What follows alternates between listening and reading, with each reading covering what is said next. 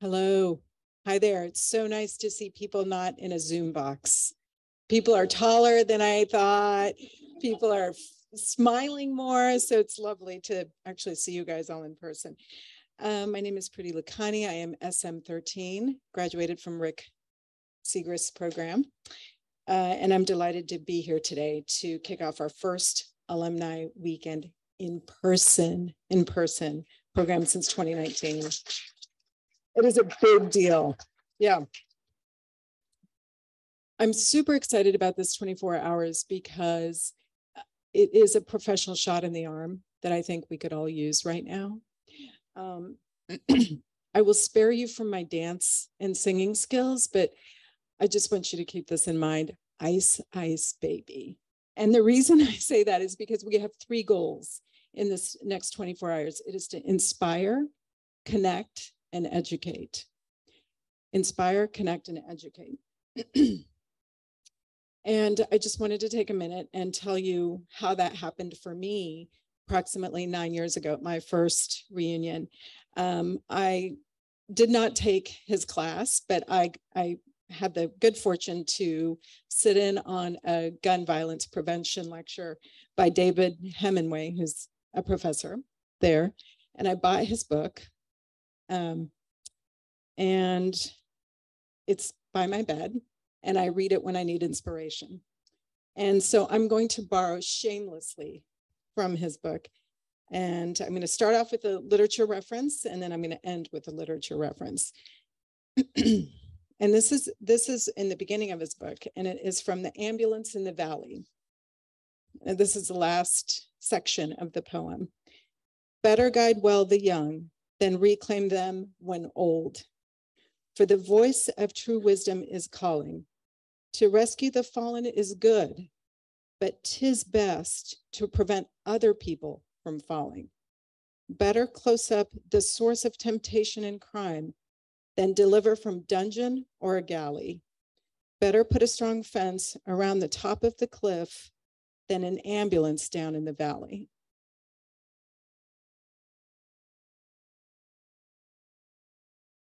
So we all have a lot of professional stories about the pandemic, but I'd like to take a moment to acknowledge the moral injury, the personal cost that we've all sustained, each and every one of us in the room.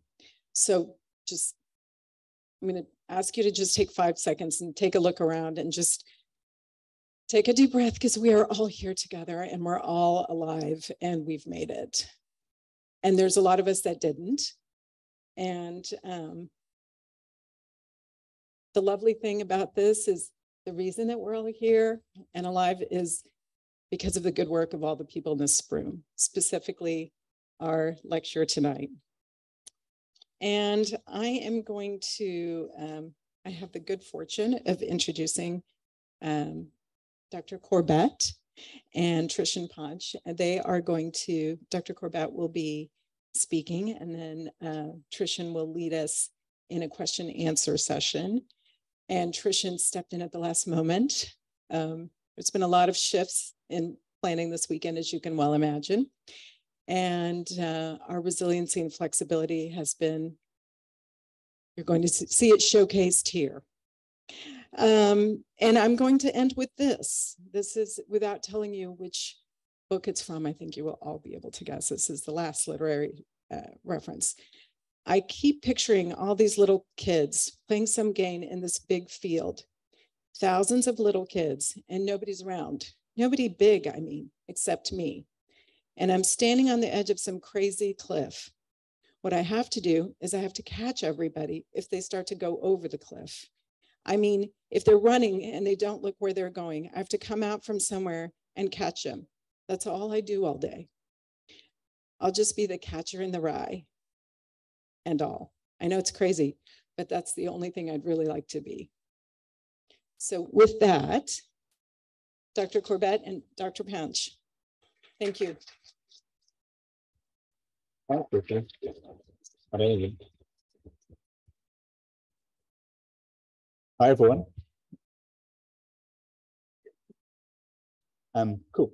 Thanks for joining us. Thank you for coming from all the different bits of the country and some of you the world that you've come from. I appreciate many of you, including our esteemed guests, have been sprinting to the finish line of this week in order to make it here. And we appreciate the kind of craft in doing that, and I appreciate any sacrifices you've made in order to be here. I'm Trishan, I'm president of the Alumni Association. I'm incredibly excited about this panel. We're going to make it somewhat informal. We have a few questions that we've discussed before to kind of go into some of Dr. Corbett's work, but then also some of her amazing leadership and personality behind it, which I think a lot of you will be familiar with already. If not, you definitely should be. And if not still, you definitely will be after this. So we're going to take about half an hour to do that. And then we'll have half an hour or so for your questions. So there will definitely be time. So if anything comes up that from what we've said, or you'll have time to ask it, and we'll have a roving mic and we can ask you for those things. Okay, so Dr. Corbett, thank you so much for joining us. Thank you.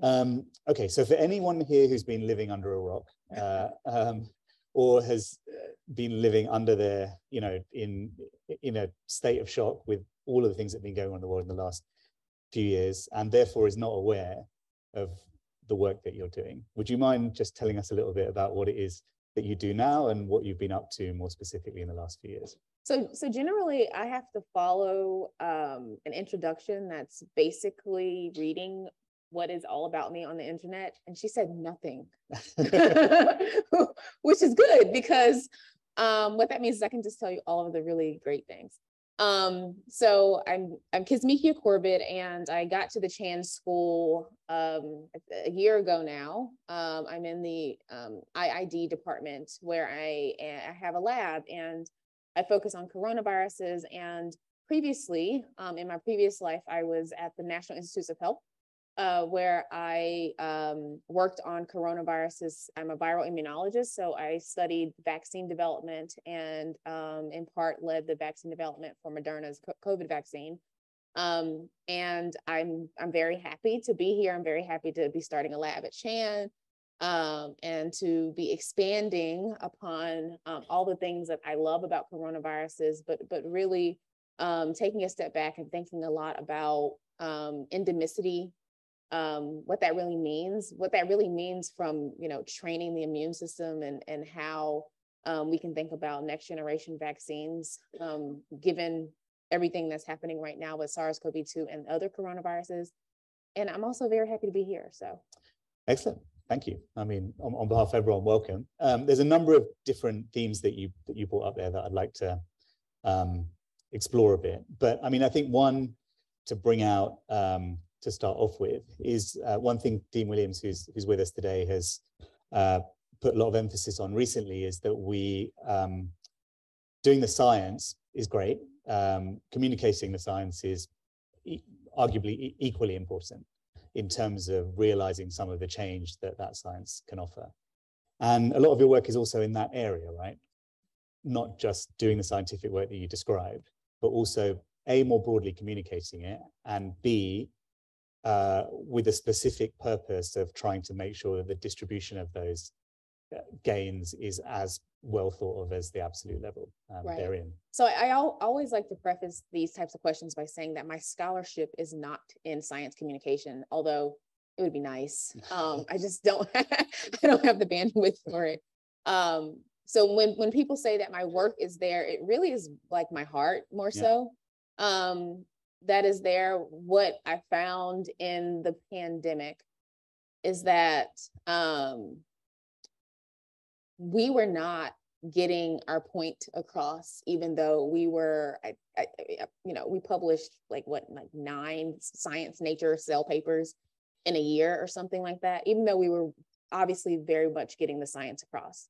And we had this effective vaccine that was very clearly safe, but people had no idea what was going on behind the walls of that laboratory. No one could explain it to them. And sadly, for me, even more so, because I'd been working on these types of things for so long, I felt bad because I felt like I hadn't done what I was supposed to do as a human to inform people about my science for the past 6 years.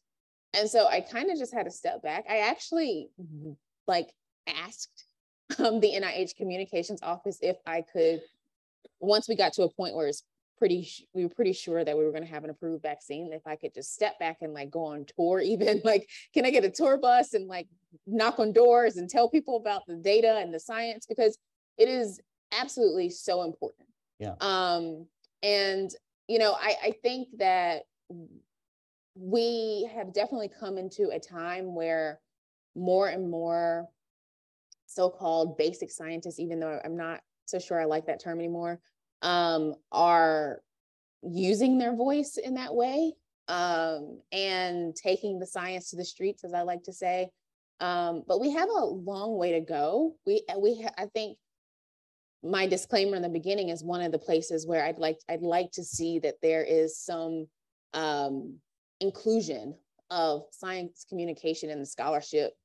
So, you know, in the same way that diversity efforts have been included in the scholarship. So like no one can ignore it, because like people publish DEI papers in Science and Cell now. I'd like to see science communication be that way, so that we kind of have to take up stock in that area, and everyone understands that it is just a part of the job. Excellent. So, I mean, this kind of, I guess almost this kind of new science of health communication, to like extend this, is something I'd like to discuss here, because it's clearly a large growth area for the school, where there is kind of this fledgling expertise and a lot of refactoring work that's been done recently. And I think we'd all agree it's super exciting, right? Like, given the huge number of socially important problems where we have people at the school working on them, if we could tie that with the craft and a platform to get those messages out so the impact can be realized, it's hugely important.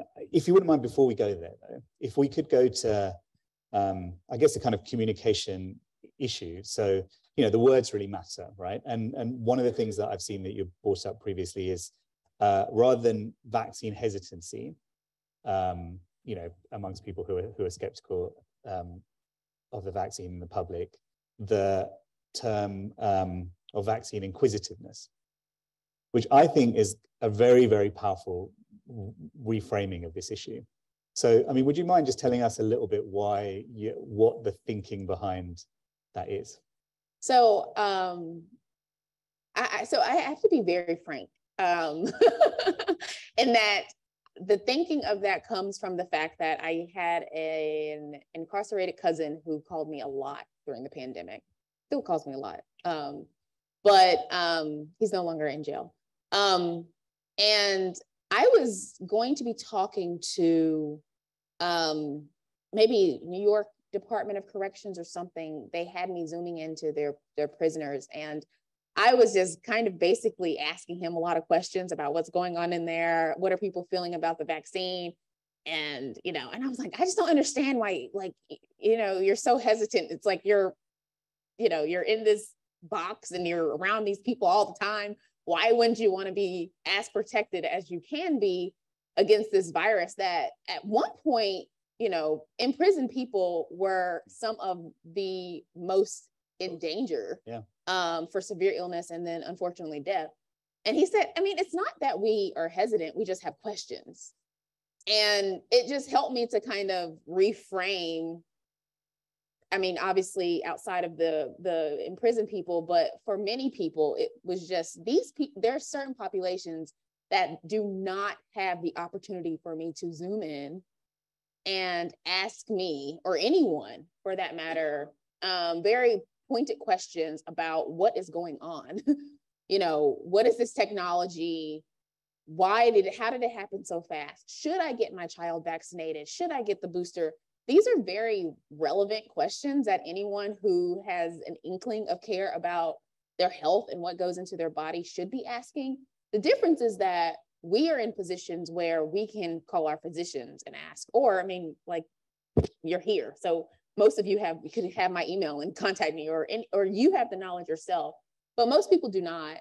And so I felt that as defensive as he got, given the type of person that he is, if he cared that much that I called him vaccine hesitant, then imagine what just like normal, everyday people how they felt when we turned it that way. And so I just felt like we needed to make sure that we gave people a clear end to asking us the questions that they had.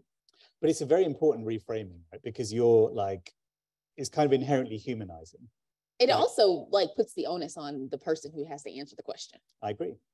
Which is, quite frankly, all of the onus of the whole pandemic is on like us. Yeah. So. But equally kind of implicit in that is that this kind of issue of systemic mistrust, or mistrust of the system, sorry, maybe is more accurate a way of putting it, that obviously is deeply ingrained. Yeah. Which is, you know, even in many communities, had I not been available to Zoom in, which is why I did it so much, they wouldn't have called anyone. Yeah. Because there was really no one else that even looked like they could be trusted to talk about the vaccine, which is sad because, well, one day I want to not be able, I want to sit back and like not have to, you know, do so much work. And so I would hope that these trust issues would start to go away, and, you know, we could start to, as a scientific community as a whole, we all embody what is trust to everybody, no matter how you look. And I don't know really where that starts, although I've had conversations with people who sit in very high places, like presidents and directors of National Institutes of Health and governors. And I honestly think that one of the places where it starts is that we have like yet to apologize for being not trustworthy. And maybe it's not us in particular, but at some point we're going to have to address what is the elephant in the room, in that people who look like me, people who, you know, have my title as doctor and who have my title as scientist or what have you, or nurse, did people who look like you completely wrong at one point and continue to do that. And I am so very sorry. And what can I do to help you and your community to get past the point, you know? And I don't think anyone's ever said that. Truth and reconciliation. Yeah, I don't think anyone's really ever said that. Is the assertion that without that, fundamentally, like, progress is not possible, is kind of cosmetic? I mean, you know, apologies have to come from a very genuine place. So I want the people to be in those positions that are genuine about it to start. Yeah. But I think that one of the things that's going to help the progress is the conversation continuum. And I've been very disappointed in myself, quite frankly, in that I actually haven't been able to keep up the momentum of the conversation, because like starting a lab is a job. Yeah, I mean, you had a few a real one, like a real job. But I think that, you know, we're going to have to not ignore people for 10 years and then wait for, I don't know, MERS or Nipah or whatever other pathogen X to come and then start the conversation again. Even today, I did something with the Washington Post. I think at lunch, they do these like live Twitter whatever's on at lunch. And it kept asking me about the COVID vaccine and the booster.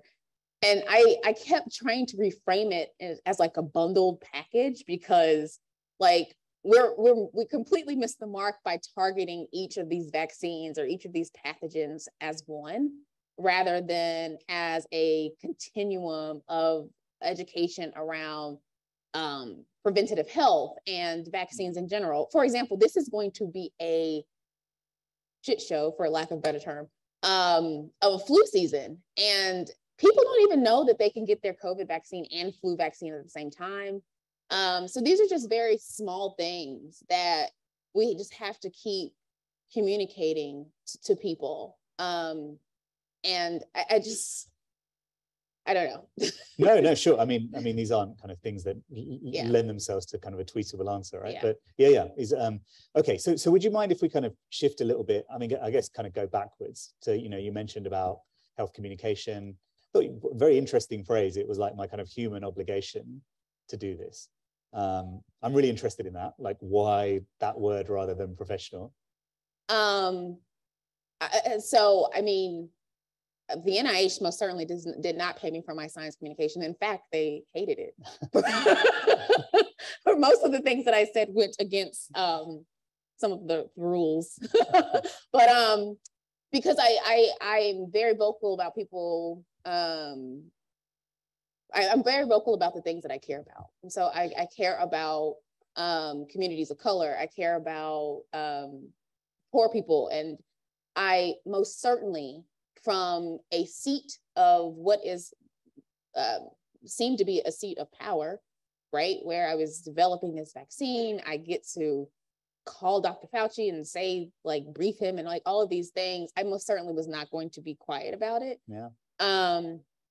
And it was, I forgot what your question was at this point, but I think that, but the one thing that came from that I learned was that the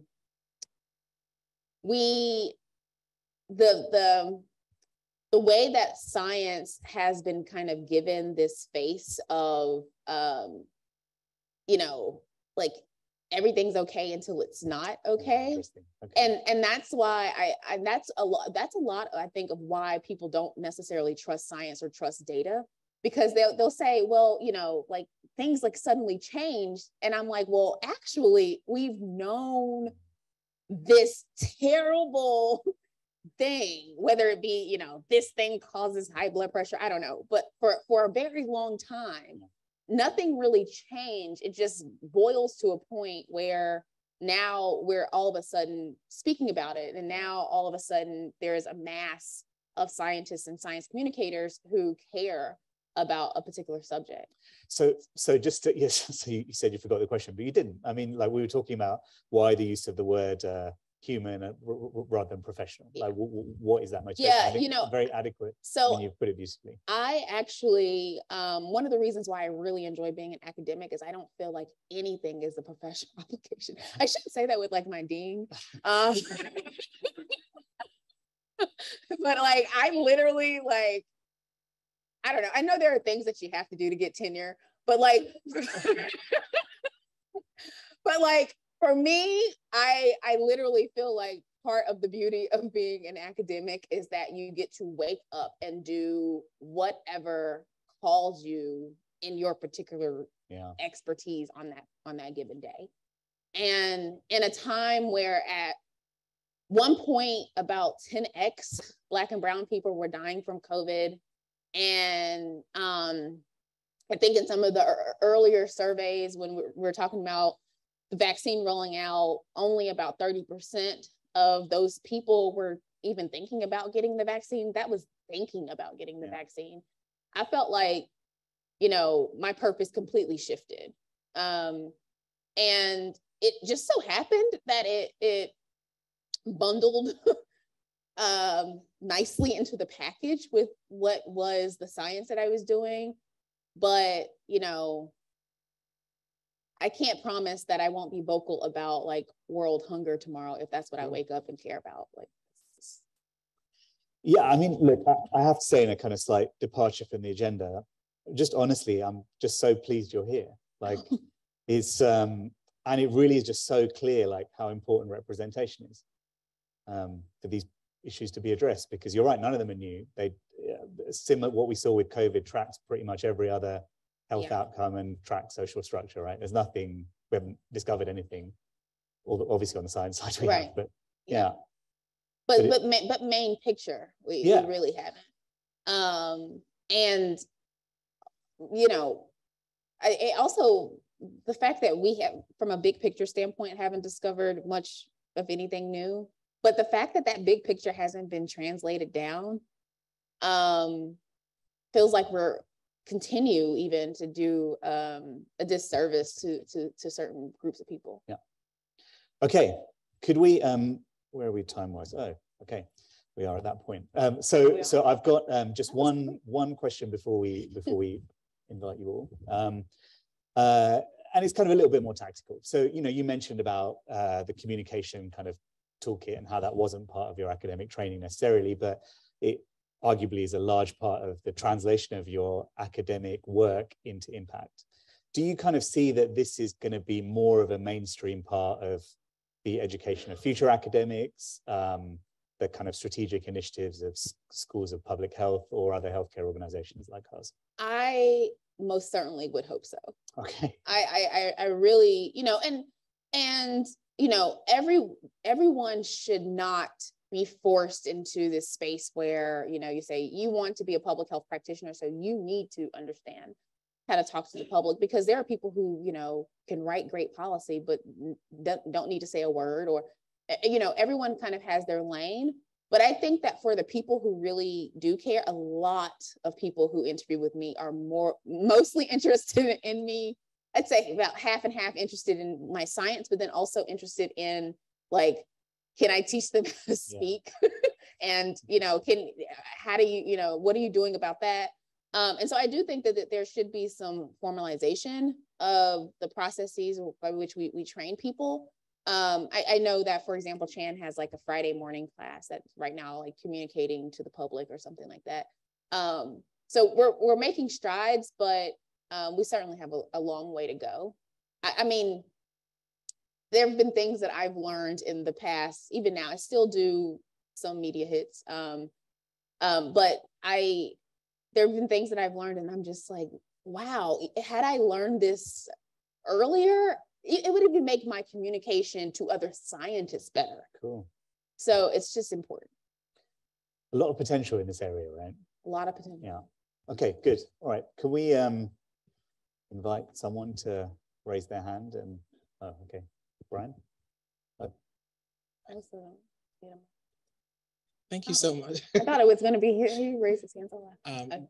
I got you right after this. So thank you so much for talking about that. And I really love the aspect that you talked about, that kind of the humility to hear other folks, and you were talking about your cousin.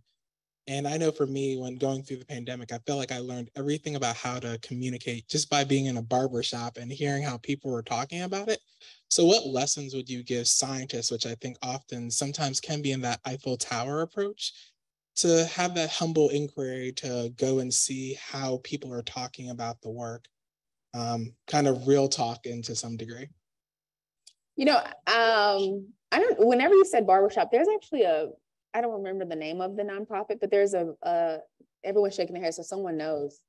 Okay, so you probably know too that there's this like barbershop nonprofit that goes around and talks about health issues.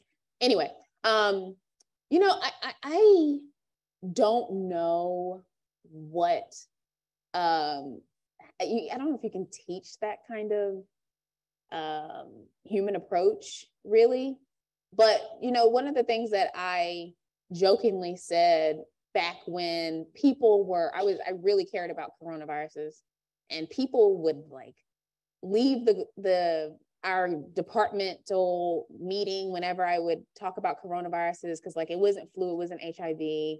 And I remember when Zika was a thing, and Zika wasn't really getting much attention from a congressional finance standpoint until it was shown that Zika infection shrunk testicles, and then the money poured in.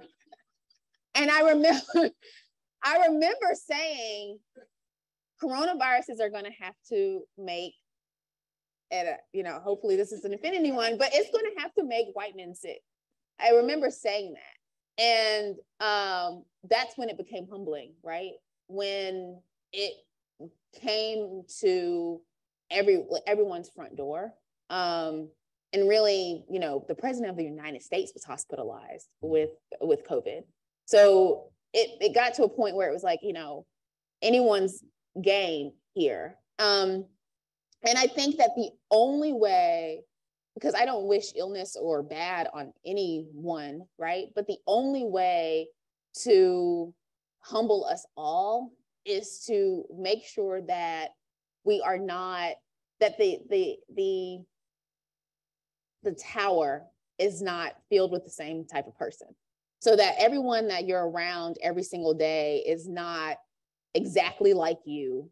Even for me, right? It's not exactly like me, isn't, you know, this Harvard trained or XYZ trained, MD, PhD, isn't this Science Cell, Nature published. I actually have, I have a diversity scorecard for the people that I hire in my lab, and it goes beyond ethnicity. It even goes to like the types of journals that they publish in.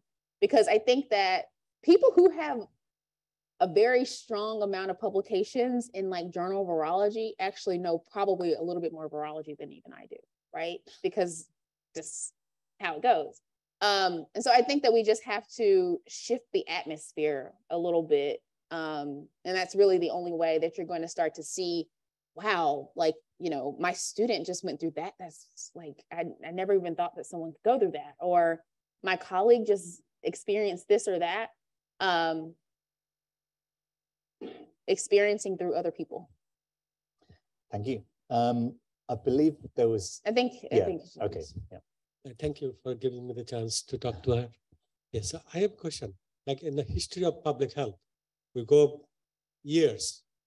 Public health education is one of the most important part of the overall public health activities. Communication, as you mentioned, is a modern name for the same public health education, right? The public health education, what I see, when I was in high school 50 years ago, they used to, I was in a far east small community, poor country at that time, and that was called East Pakistan, now it's Bangladesh. So what I saw, the immunization people, they used to go house to house to vaccinate cholera, to vaccinate typhoid at that time, right?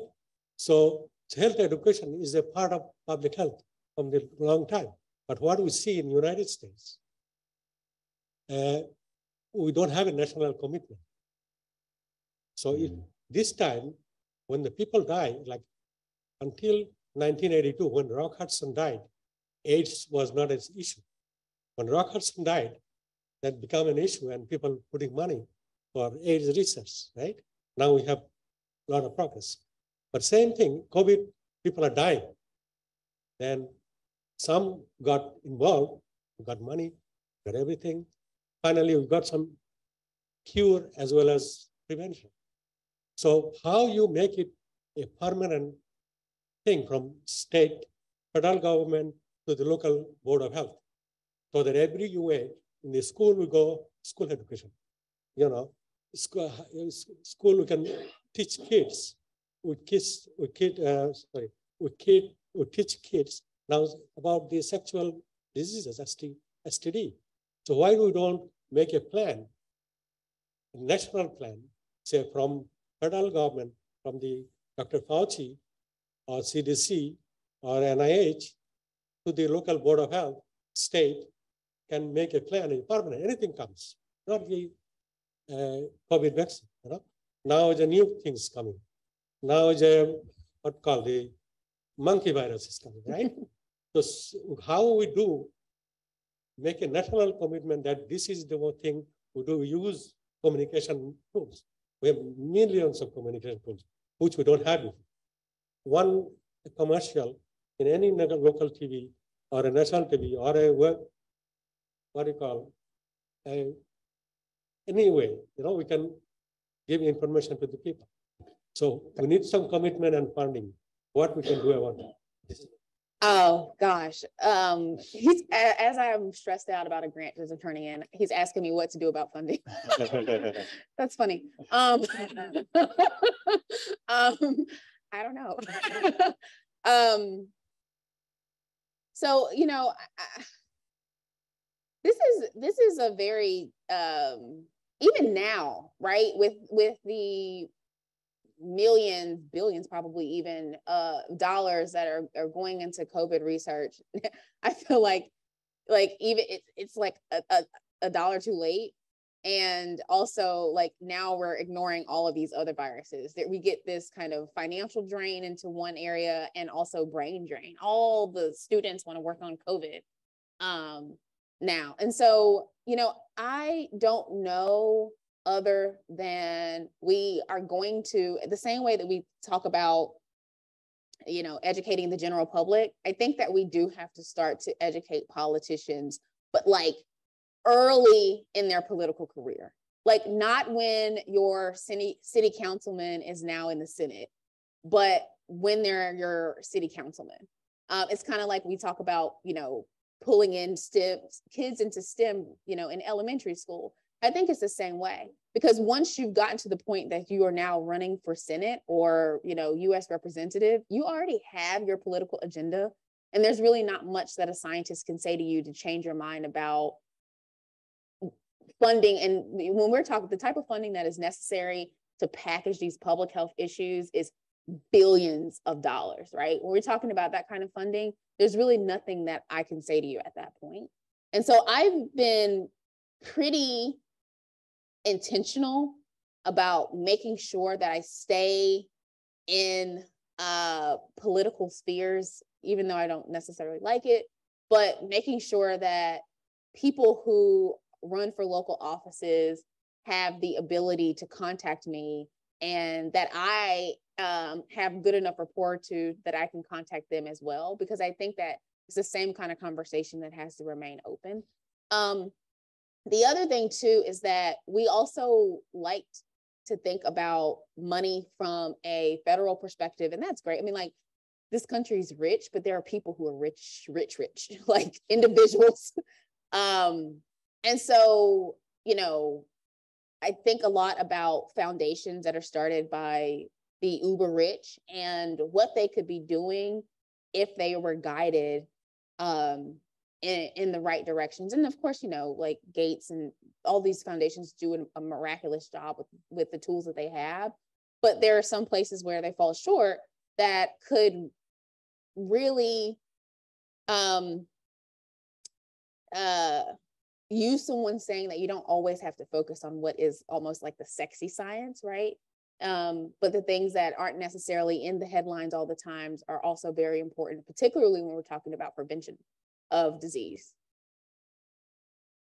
Excellent. Could we have someone from this side just to kind of make it fair, and maybe towards the back? Oh, cool. Hi, that was a really loud. That was like a really good talk. So kind of building on what you just asked, one thing, so my field of study was health management and within the health policy and management department, but then I also studied a lot of infectious disease epidemiology. And I think that one thing, like within our own country, because like this is the perspective that I can speak from, I feel like very often one of the issues was that, especially because like, you know, we have checks and balances and bureaucracy and this and that sometimes the government, I don't know how to describe it, but if it was paddling in one direction and then science is trying to paddle in the other, I feel like that's so hard to overcome. How do you feel that like as scientists you can kind of work around that, where it's like, let's suppose, you know, the government isn't funding certain like tons of research for certain diseases, because like what you said, it's not like the sexier one at the moment. How do you recommend working around that? Like if there's just so many forces not working against you, but at least not working with you, like what do you recommend for that? I recommend that academic development offices do their job, right? I mean, having to rely so heavily on federal funding really shifts the way that you think about the types of the work that you do, the type of stuff that is important to you starts to be framed based on what is the agenda of the National Institutes of Health, or what is the agenda of, you know, HHS overall. And so, you know, to have more free thought, we just have to have more free funds. And I don't know what the real solution to that is, but I do know that there are some things that are coming on board. For example, there is I'm forgetting the name, but it's almost like a VC fund, but it's for academics that really like just, you like go pitch something as if it's a company, but it's like your science and they give you like a buku amount of money. Right. So like these kind of things that allow us to do science very differently. The other thing too is that, you know, we are going to have to continue to remind the scientists and public health practitioners that we train that their voice is really important and that their voice matters, because it's outside of finances, it is also just like sticking up for what you believe in, right? So if the politics is going in one direction, but the science is very clearly going in another direction, then the scientists should be screaming from mountaintops about that, in such a way that it makes the politicians and the politics so uncomfortable that they almost have no choice but to listen. And that happened a little bit in this pandemic, but I mean, like, I, for one, was ready to risk, I would have lost my job. I didn't care. So like, you have to be like, have a stance that is very much like, the voice that I have and what I have to say is more important than anything that you could take away from me. Which is, you got to teach that probably from like, you know, grade school, but it is something that scientists have to be more strict about. I think that's called leadership. Yeah. Okay, could we have, I guess that's decided. Hi, I'm Adelina. Thank you so much for being here tonight, and for your work in science and beyond. So my question is about public-private sector partnership from a policy perspective. So whenever there is any effort to negotiate or regulate drug pricing, what we hear from pharma companies is that it stifles innovation. They spend so much money on R&D, but as we know, the government spends a lot on vaccine R&D as well. So I would really love to hear about your experience working at NIH with Moderna, and then if and when a handoff happens along the process of vaccine development, and if you have any thoughts on drug pricing that you'd like to share. So one, I won't comment on the drug pricing thing and all, but what I will say is that one of the reasons why I chose vaccines, as I was thinking about, you know, work in a translational space, is that vaccines tend to be a more cost-effective way. And also, as much money as vaccine companies are making off of the COVID vaccine, trust me, Pfizer's making a lot more off of the other things in their portfolio. So it's not as lucrative as other things. And so on a scale, working at the government and working with an array of companies, it wasn't just Moderna, there's plenty of them. It actually wasn't, I should say, now it's a little bit more complicated. At that point, it was not as complicated as one might think, because particularly for Moderna, right? When I was working with Moderna, 7 years ago, Moderna didn't even have an immunologist, right? Like, so it was the way that the most productive collaborations work is that there is a breadth of expertise and you're able to feed off of each other. And so it became a pretty, like the relationship was easy in that way. And I think that the one thing that in academia, it's a little bit different. I'm learning with working with companies, but with the government, the one thing that the government does not necessarily need from companies is money.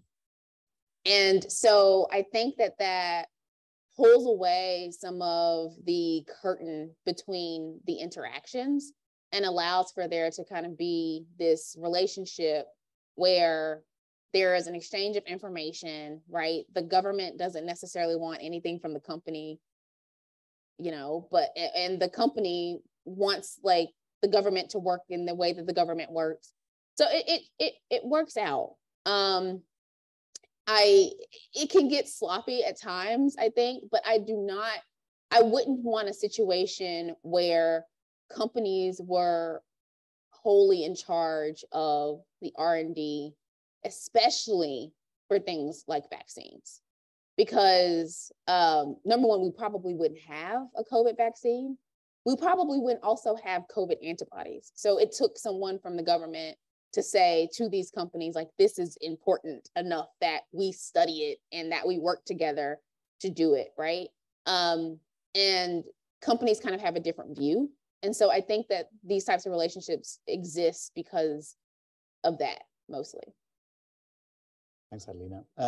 Maybe we haven't had anyone from that kind of area. So You you just don't want her mind. to like run around. I want to Like, run around, yeah. Get some steps in. Yeah, assuming someone's got a question over there. If not, then no problem. I know, yeah. Okay, all right, we're back here then. So afterwards, and pass it to you. I think I got Sorry the about that. microphone, so I got a question. All right. Thanks for that talk. It's really great.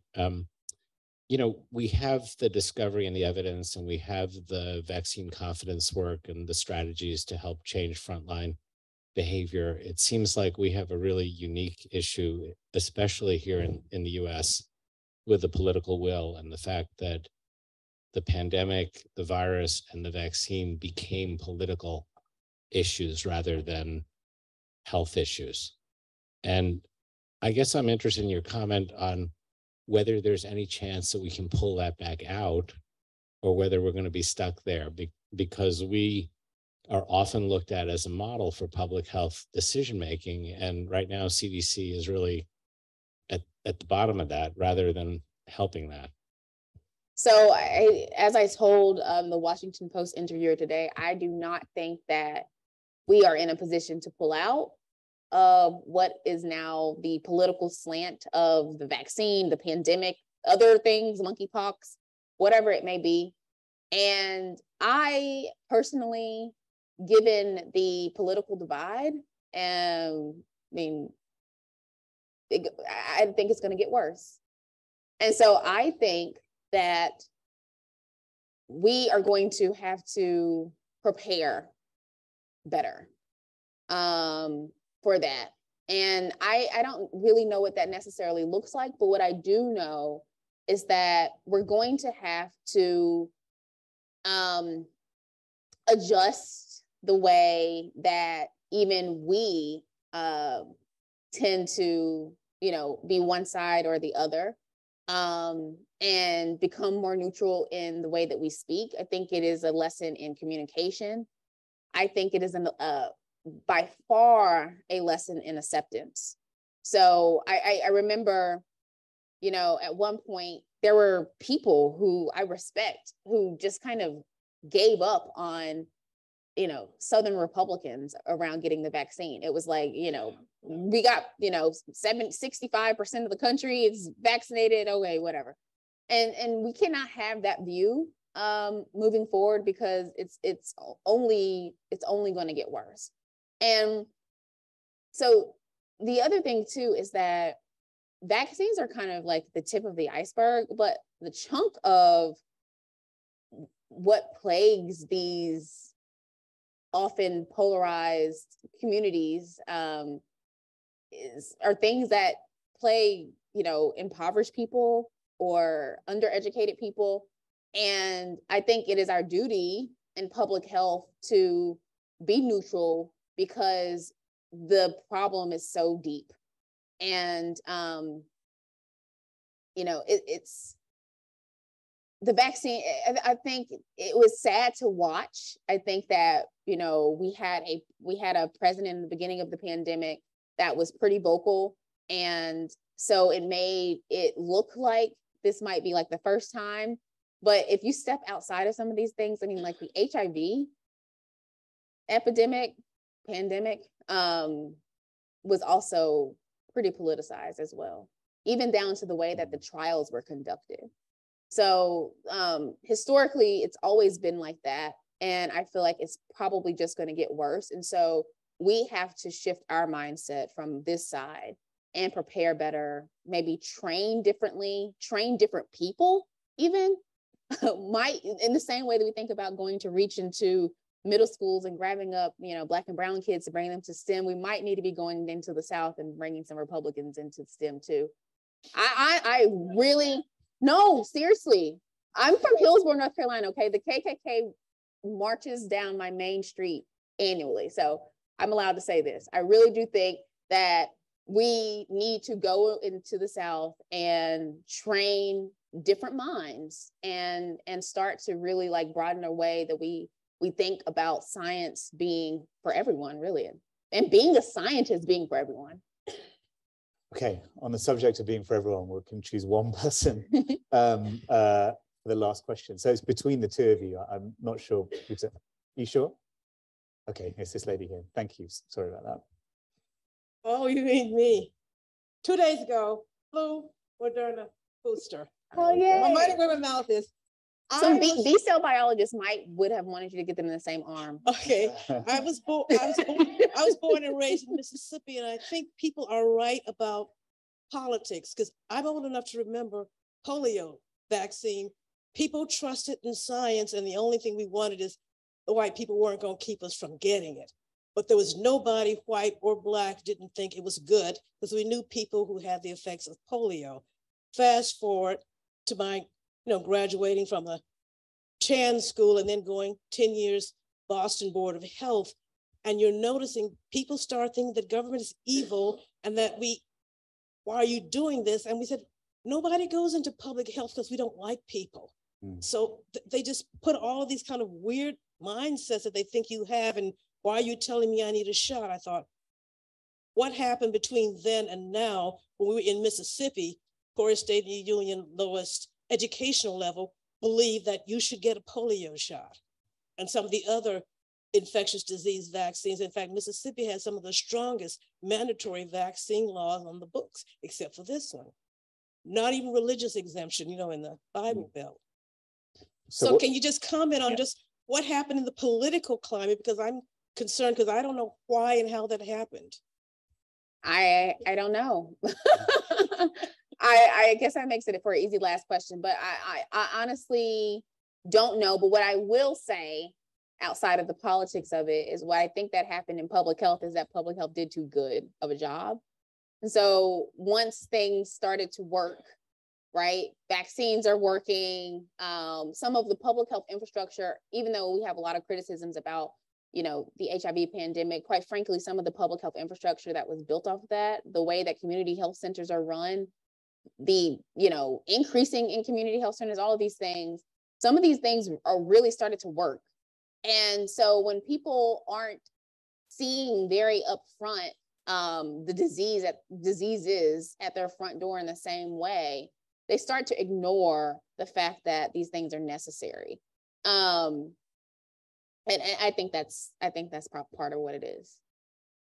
Thank you for the question. Thank you all. And I guess we are basically bang on time. Okay. I think that's luck more than design, but yeah, okay. So we have a reception coming, but before we get there, I think it's a phenomenal way to start off Alumni Weekend, and I feel privileged to have a front row seat to this. So I think I'd like you all to join me in thanking Corbett for her time.